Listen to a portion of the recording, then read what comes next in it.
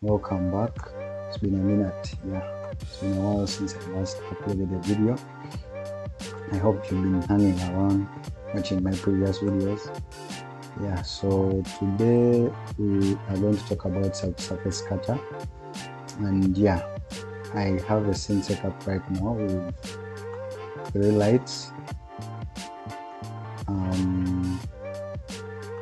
We are just going to go through what subsurface cutter is and how to set it up, and then in the next video I'll show you how to use image textures to drive subsurface.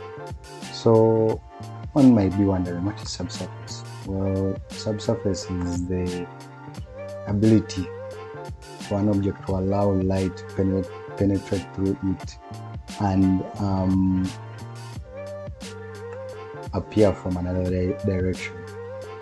So we are going to look at how to create it in an easier way.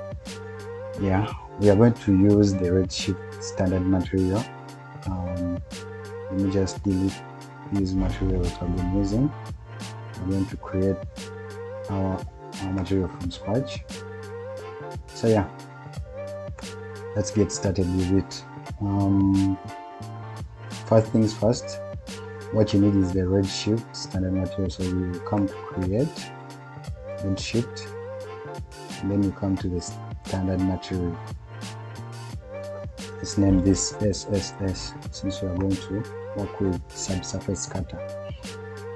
Now I'll go on and apply that onto my material, and I'll run my IPR, my render view. Now let me just dock it right here. Yeah, that's good. And I'll run it. So my machine is a bit so slow. Yeah, this is what we have right now. Yeah, and for you to get subsurface cutter, you come to your material.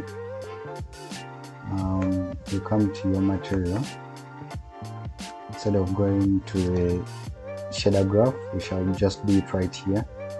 Come to your material down. We don't need the base, we need the base color, but we shall talk about that later, and we shall adjust the reflection later.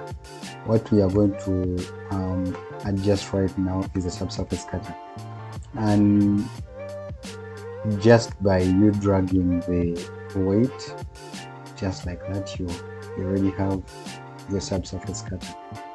And if you're here just to see how to create subsurface cutter, there you have it, you already have it. And yeah, bye bye, that's the end of the tutorial. Anyway, we are just getting started.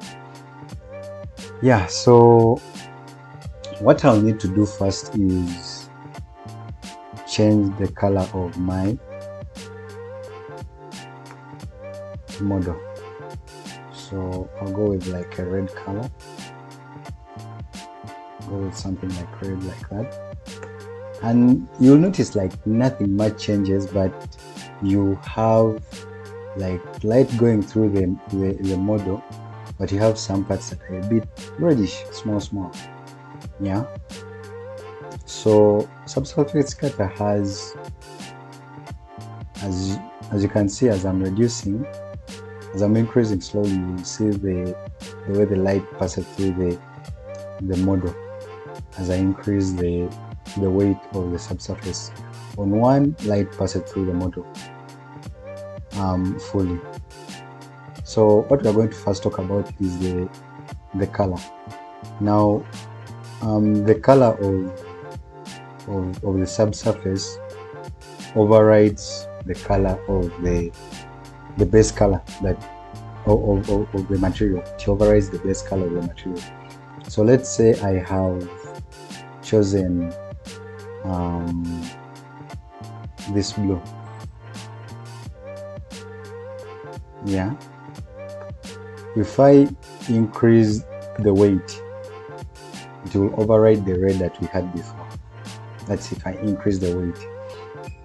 So that is what the color does. It overrides the base color. But you might have like a kind of look you're going for where you want colors to be mixed. Let's say this was a bit orange, because orange complements blue. So let's say it was a bit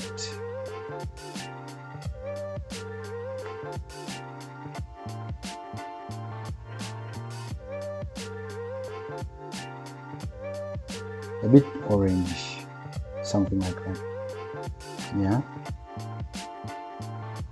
you'd find that you can create complement like a different look by just having to adjust the weight of the subsurface scatter just a little bit, and you'd have quite interesting looks. Not like this one. I think it looks interesting. Yeah, so I'll keep this to 1 since I want it blue, and then we shall talk about the next item, which is the radius. Now the radius is the overall, how far will the light go into the model. Now if the radius is set to 0, of course you'd have no light going through the object because the radius is set to 0. You'd have the color overriding the base color, but you don't have the light going through. Now notice as I increase this slowly, you'll begin to see the light going through the object slowly by slowly. Yeah, and if I put it to 2, you'll get that waxy kind of look, kind of like a candle. Yeah, candle that has just been made. If I brought this down just a little bit there, you get like that kind of plastic look, like it has just been 3D printed. Yeah, and the best thing about it is you can also change the color of the radius. Now notice if I put the radius on 1 and on 2, you'd have a blue and a red integrated together, and you still have like a nice look to it, which is a good thing. Yeah, now I'll keep this on like 1, keep this on 1, and then for better aesthetics I will make this orange like this and just bring it a bit like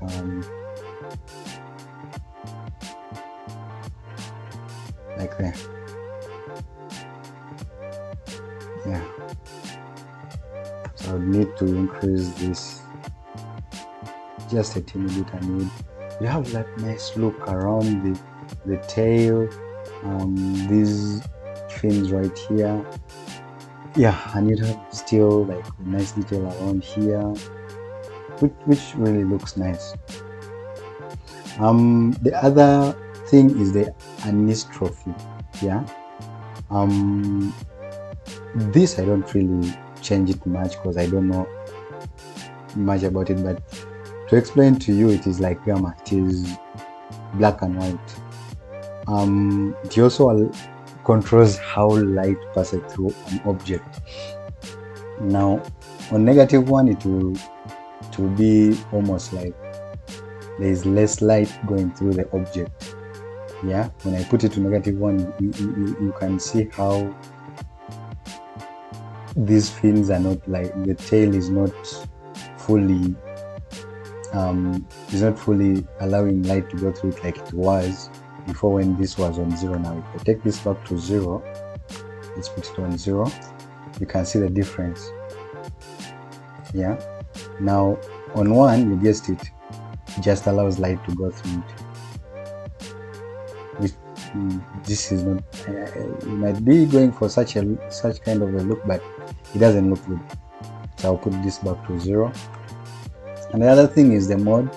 Ideally, me, I don't change this. So yeah, any works, red traced, whatever, any really works. I don't really change much about it. Even this, I don't change much about it, because yeah, well, yeah, that is basically about it. You can go around and mess around with Subsurface as you like, and then feel free to create dope renders with it. You can go crazy on whatever concept you have. It doesn't matter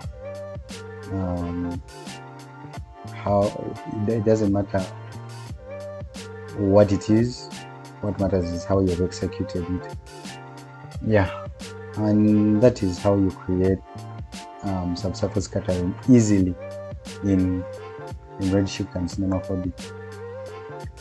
Yeah, I guess we shall catch up in the next video when I'm showing you how to use image textures to drive the subsurface, because sometimes you might need, like now for Candy, you might need to, let me just zoom in a bit so that I can show you. I need to make this a bit rough, so just increase my roughness just a bit,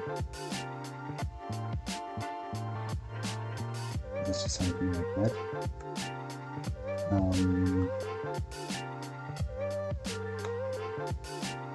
So for Candy, you might find that there are some like particles inside the model, and I will show you how to create that in the next video. Yeah, for now we are going to end this one here. Yeah, for those who are wondering how I lit the scene, well, there are basically 3 lights, one at the back, one on the side, and one on the left side. Now that is how you create subsurface. Ideally, you need an area light and a model. That's it, plus the Redshift standard material. Yeah, thank you guys for following up with the tutorial. If you have any questions or have any thoughts on the tutorial, please feel free to comment. You can also subscribe if you're new to the channel. Leave a like and comment. Yeah, share with your friends, and we shall catch up in the next video. Thank you guys.